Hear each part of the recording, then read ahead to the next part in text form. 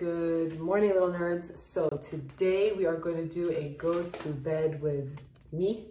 And I figured it was time to do my nighttime routine, transitioning from summer into fall, using my Major Fade Solution System along with other products that I usually incorporate. You are such a loud flosser.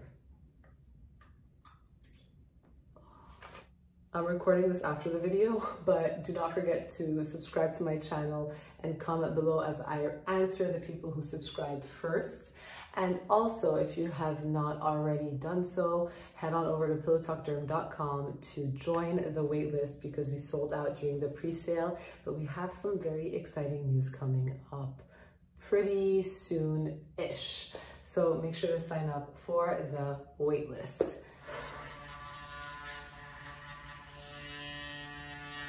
Right, so let us jump into our nightly routine. It is very late, it's around 11:30 and I need to get ready to go to sleep. First tip is do your nighttime routine once you get home. Do not do as I do as I say. I think it is actually much more efficient for you guys to get your nighttime routine in once you get home and you know you're not going out for the night, so that you get the most face time with your products and the ingredients in your products for them to actually achieve what you want them to achieve. My first step in my routine is basically getting all of this gunk off my face. I love Vanna Cream because it's an easy cleanser, but is it the best one for removing makeup? It is not. So that is why I always preface it with a micellar water. It's my version of a double cleanse because I do not personally like oil-based cleansers. I never feel like it cleans my face well enough and I don't like the squeakiness of an oil on my face. So I started with Bioderma's micellar water. I'm trying to be more eco-friendly and minimizing how many cotton pads I use. Then I found these Garnier Skincare micellar cleansing eco pads that are reusable pads. So you're supposed to basically soak this guy. I've already washed it. They say wash it before you start. And then you can kind of go to town like you would a regular one. And then once you're done using it, wash it with soap and water. You can even apparently toss it in the, what's it called? Washing machine. I think it's actually nicer than a cotton pad. I'm not going to lie. It really does clean better in one go compared to the million of cotton pads I used to use. Nice, nice, nice. So then we wash with cleanser. So this is really one step. I actually do like to use the cleanser on my face completely dry.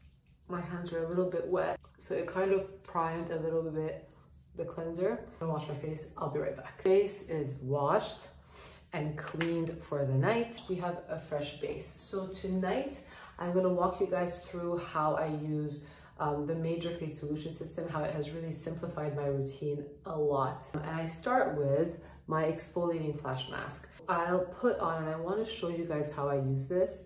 My sister actually tried rubbing it in her face and it just wasn't great. Let's just put it that way, because it is a 15% glycolic acid mask mixed with lactic acid and tranexamic acid. So it is a strong mask. So I get a nice layer of this all over my face. Ooh, it's tingling already. Now the interesting thing is, some people say they don't feel the tingle, and some people tell me they do feel the tingle. I am one of these people that every once in a while, if my skin is a little bit more on the dry side, I will feel it more than other times. That's like the only correlation I could find with my own tingle. Maybe it has to do with my skin barrier being slightly inflamed. That's why I feel it. Maybe because it's like the air has gotten drier and the heaters are on now. And I have felt a little bit more overall. So maybe that's why, but you definitely feel it. And the first like 15 seconds can be a little spicy where you're like, ooh. But then it just goes bzzz. And it kind of subsides and I just let it sit. So as I'm letting this guy sit, I'm gonna actually not put anything else I have on the back of my hands, because why not exfoliate the backs of our hands? It's sort of my MO, because the hands are really the eyes of your aging process. You can really see a lot through people's hands. And so why not exfoliate the back? I just put a little bit of the rest on the back of my hands and I let it sit. Tip, if you're very sensitive, I would say test it, do a patch test first. Do it on that one night and wash it off, see how your skin does the next day. If you're super sensitive, you can repeat the patch test a second time. If you're fine after that first patch test, then go to town, apply it. You see how I put a thin layer and I didn't rub it in? You can time how long you keep the flash mask on. Those who are sensitive, maybe try just 5 minutes the first night. I just go straight to like 15 minutes and I do this 2 to 3 times a week at night. And then I have let it sit on my face for at least 25 minutes and it was fine. Nothing happened because at that point it just kind of like acclimates to your skin. I would say 5 minutes if you're very nervous, and you can then jump up to 15, 20 minutes at most. But while I'm waiting, and because my lips are getting dry, I will take Weleda and I'll just baste. I'm not gonna use my exfoliating mask on my lips because it's too strong, but I don't feel the need to exfoliate my lips yet because my lips are not that chapped. They start to get more chapped in like November when it really gets colder outside. I'm gonna let the lip basting sit on my lips. I'm gonna let the mask sit on my face, and I will be right back.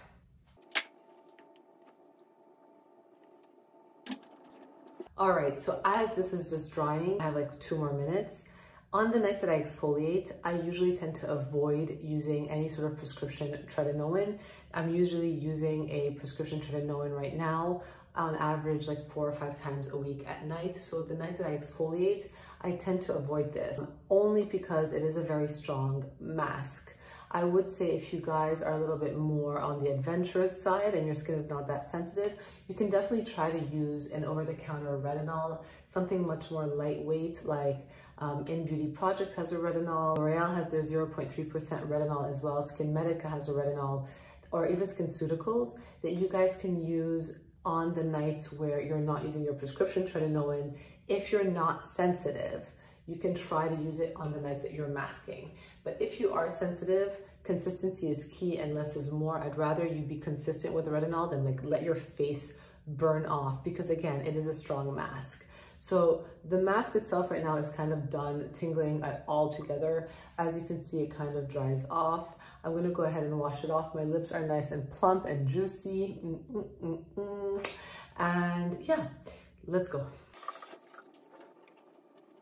All right, face is washed, mask is done. I have gotten my glycolic, lactic, and tranexamic acid in. So I am exfoliated, and I've started by kind of calming my melanocytes down through the use of tranexamic acid. And then I go into prescriptions. So if you guys have any sort of prescription at this point, you would use it. Personally, I love Finacea gel, which is a prescription azelaic acid. Love azelaic acid 15%. It's probably the only formulation I've ever used that doesn't pill. If you can't get your hands on a prescription formula, you guys can use azelaic acid, like Paula's Choice 10%. Why am I talking about azelaic acid? Because I did not include it in my Major Fate solution system. There are 3 ingredients I did not include. One is retinols, because I feel like you need to titrate your retinols in order for you to really know what you can or cannot tolerate. So retinols are not included in the system, and that was done intentionally so you guys know how much you need and the percent that you can tolerate and how to incorporate it into your routine. The second ingredient I did not incorporate was hydroquinone. So this whole system stemmed from my own experience with melasma, and I was pregnant and breastfeeding, so I could not use hydroquinone. And so I tried to figure out with over-the-counter products, what could I use in order to get the best effects? And this is how I created this to simplify, no joke, a like 11, 10-step routine. So I didn't put hydroquinone in here because number one, you cannot all use hydroquinone, and if you're pregnant, you can't use it. Number two, hydroquinone has to be really at 4% in order to have effects, and that is a prescription. And number three, when using hydroquinone, in order to get the best results over time, you have to use it in a very cyclical fashion where you go on it, then you go off it, then you go on it, then you go off it. If you are on hydroquinone for too long, it can actually not work great for your skin.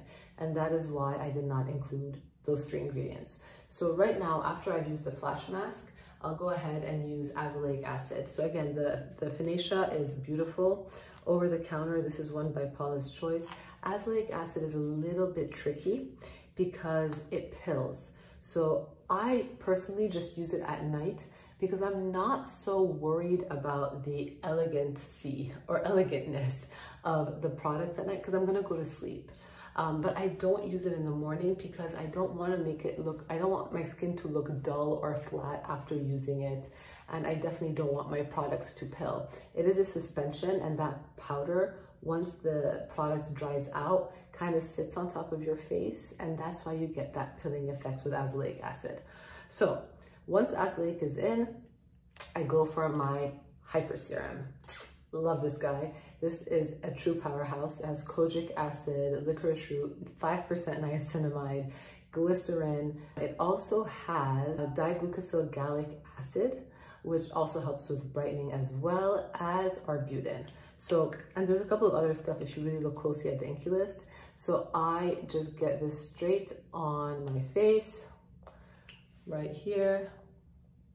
4s is really all you really need to get it all over your face. Now, as a small brand, it's very expensive to get claims approved, and I wanted to get clinical studies on the products first and foremost. So that's what I decided to spend my money on. I did not want to spend my money on getting a claim that it's safe to use under the eyes because it was expensive. However, me as Shereene has been using it under her eyes the whole time, and it's been fine. But as a brand, we will never push that because we cannot claim it. But hopefully once the brand gets bigger, I definitely want to test for it so we can get that claim on our package, because it has really helped my under eyes. And it's so nice and just juicy, and it helps to brighten the under eyes that, like, I really feel like it has helped me. And you guys have commented on several videos that you look more rested or whatnot, and I swear to God, I've been using a lot of this under my eyes. And once the serum is in, I seal it all in with my active seal, and this guy just basically makes everything get into your skin. It is a hybrid of a gel moisturizer and a lightweight moisturizer. It's not overpowering at all, but do not be fooled, it's not just a moisturizer. This one has a vitamin C ester in it as well.